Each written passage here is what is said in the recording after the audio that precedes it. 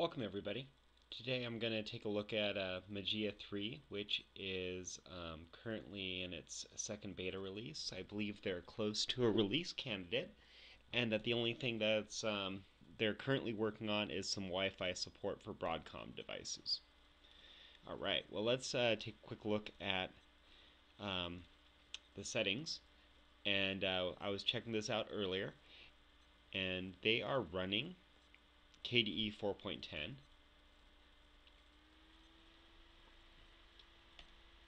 Let's see what kind of artwork comes with this. I don't usually use KDE, so I might fumble around a little bit on here trying to find the wallpaper. I've always found that their system settings is, I wouldn't call it confusing, but for instance, workspace behavior, workspace appearance, and application appearance all being in separate applications. I don't know. I always thought that was a little unnecessary. I understand how it works now, so I'll get over it.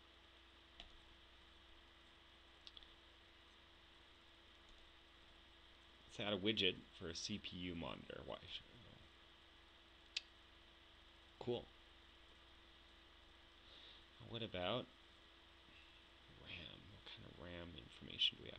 Oh, nice. See, this scrolls really nicely now. Back in previous versions, it would scroll extremely slow, and you'd have to resort to going into and using the scroll bar. Looks like I'm using about a half a gigabyte of RAM, and this is probably swap space.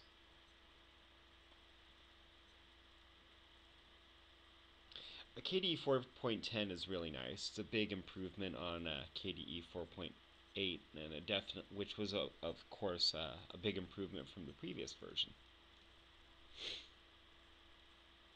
All right, let's see what we got pre-installed here. As you can see, I have my desktop switched to have widgets independent of the desktop environment. So here's Mageia's homepage.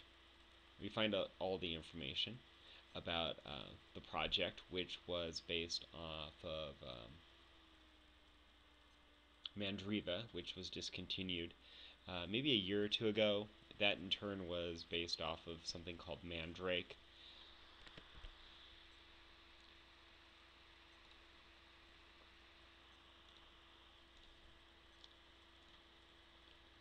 Okay, so we've got Firefox, GIMP, Amarok's the music player. Let's see what else we got here. Conker's pre-installed.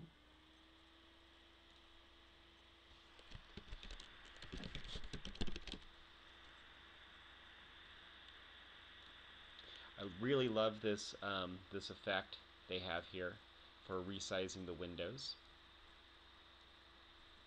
You could resize the corners, which, if I'm not mistaken, KDE might be the only thing that can do this.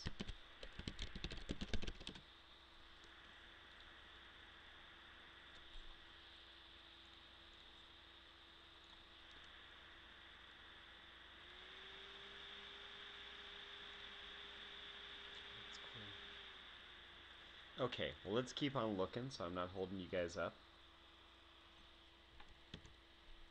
Under Office, you've got LibreOffice, and I believe they're using the latest version, either which is a release candidate from the LibreOffice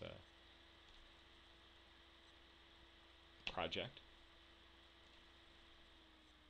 What else do we have here? Adore, Audacity, Dragon Player.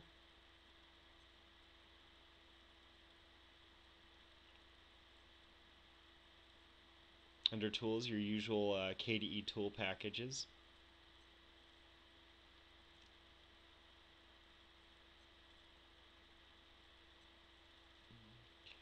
And of course, Amarok Music Player, which is what Clementine is based off of. This is a really cool music player, and whoa! I always forget that it has music Amarok theme pre-installed there on to test the audio, which is useful.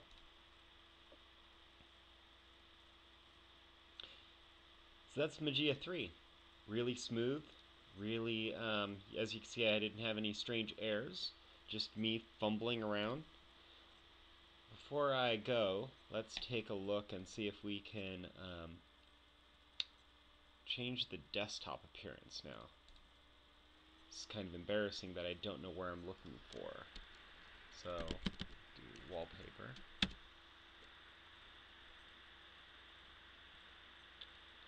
Okay, how about desktop?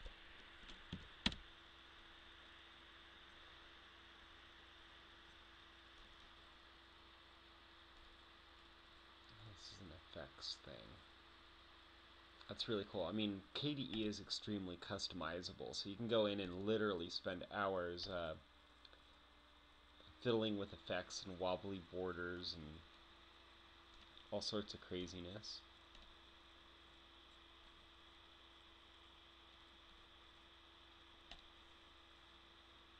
Here we are. All I had to do is right click on the desktop. Pretty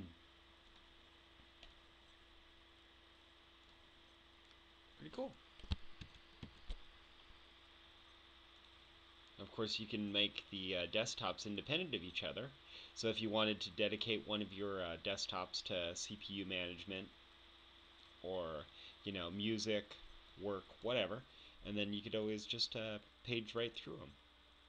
Okay, well, anyway, thanks for watching Mageia 3. I'm sure the release candidate is right around the corner, and everyone can get a sense for why Mageia is hot on the heels of Ubuntu for anyone who's kind of lost faith in the Unity interface or Kubuntu. Maybe that this is a really good implementation of KDE. I think it's probably one of the more user-friendly implementations, if not the most user-friendly. So anyway, go ahead and give me your thoughts on this video on KDE and the Mageia project in the comments below. And thank you for watching.